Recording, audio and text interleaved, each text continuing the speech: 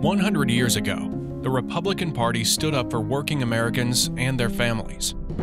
The Republican Party opposed child labor, limited the power of giant corporations, helped workers bargain for a living wage and decent working hours, cracked down on government corruption, promoted new regulations to protect Americans from toxic food and fake medicines, and established the first national parks and national forests. What does today's Republican Party stand for?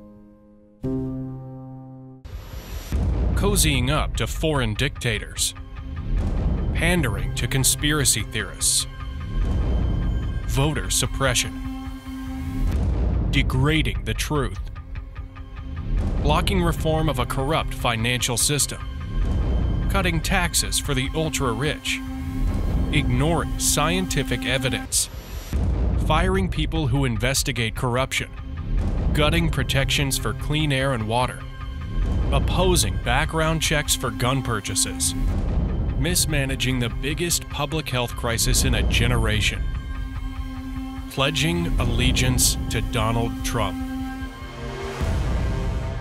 The Republican Party today: incompetent, corrupt, dishonest.